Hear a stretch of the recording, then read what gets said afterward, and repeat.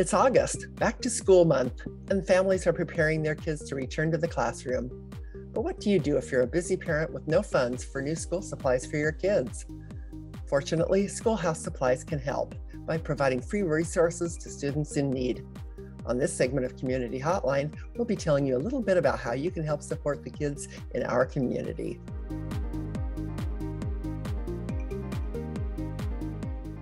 With us today, we have the Executive Director of Schoolhouse Supplies, Alice Forbes. Alice, it's a pleasure to have you here. Thank you. Yeah, thanks for coming. So I'm sure you're very busy at this time of year, getting ready for the new school year here in the Portland area. I know that you've been around for, I think, since 1999, the Schoolhouse Supplies has been. The need has never really diminished, I don't think. How do you see this year shaping up regarding the need locally for schoolhouse supplies? Well, like you said, there's always a need. Much as we all want to provide everything we can for our kids, some families aren't as fortunate and aren't able to do that. And that's where Schoolhouse Supplies steps in. And this year is I don't know, is it a double whammy, a triple whammy, where kids are going back to school for the first time in quite a while for many of them. And they're going into classrooms where when Oregon received a shelter-in-place order back in March of 2020, a lot of teachers had the foresight to clear out their classrooms and put together packages of supplies so their students would have supplies to work with at home. So that's one impact. You have the typical year that we've experienced since 1999, which is there's lots of students whose families can't afford school supplies, and we're here to help step in. And then this year, the impact of COVID is that the economic reality for a lot more families that they are struggling. Right. I would tend to agree with that. I think that there are more families that have lost income due to COVID. Maybe their housing situation has changed. There's certainly more homeless people here in the area than we've ever seen before. And those kids have to go to school, right? So those are also kids you probably, are looking to help. How do you get the school supplies that you collect to these children? How does that work?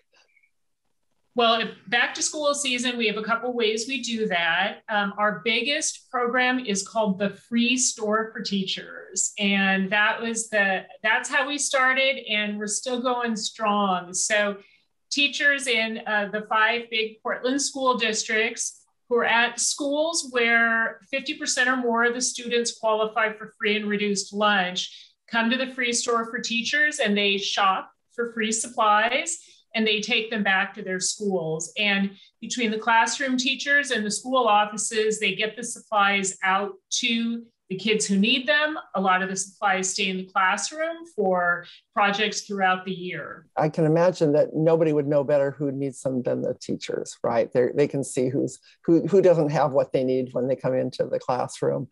And I imagine they have a way to do it that's, doesn't make the child feel singled out, because that's so important to try to keep their self-esteem up, I think.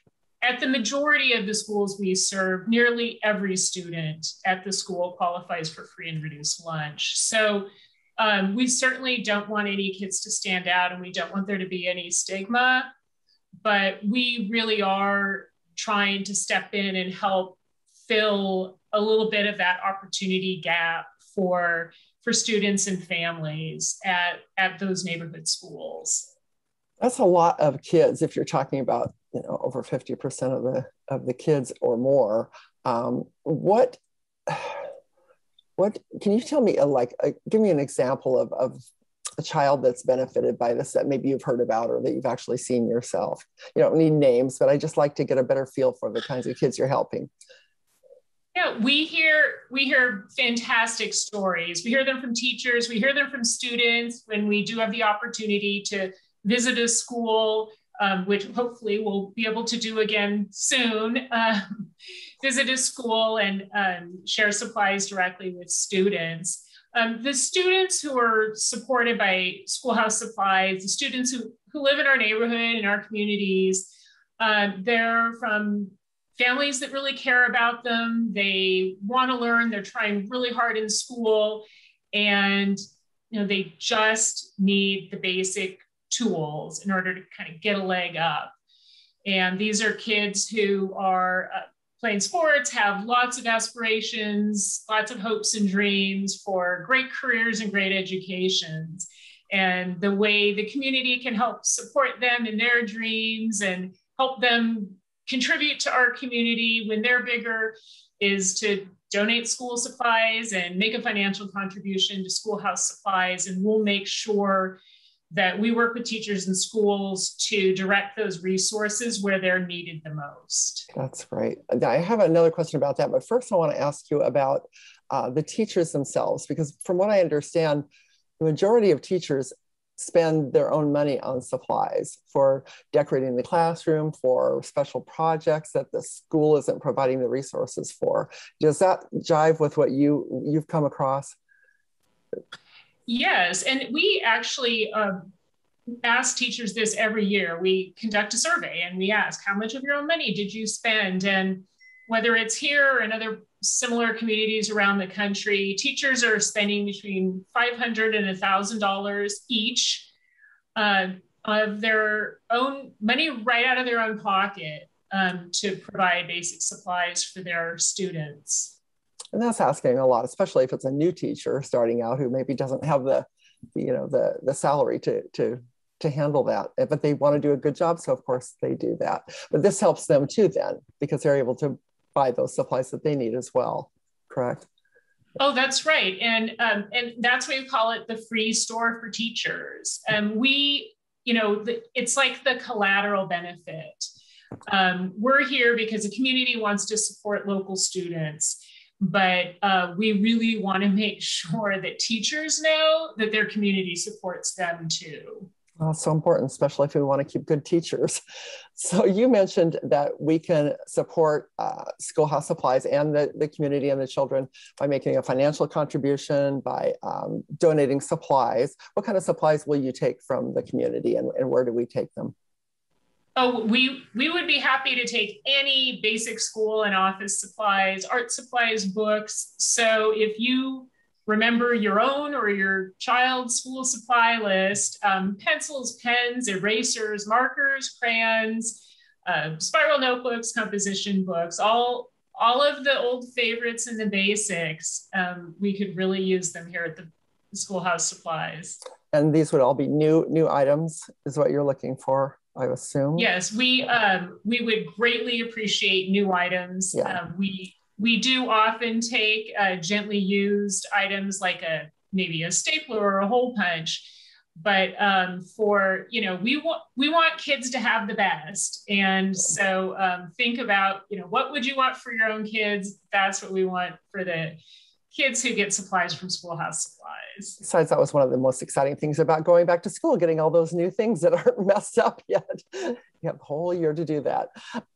Is there anything else that the community can do for Schoolhouse Supplies to make this a successful drive this year, and to keep promoting, and supporting the organization?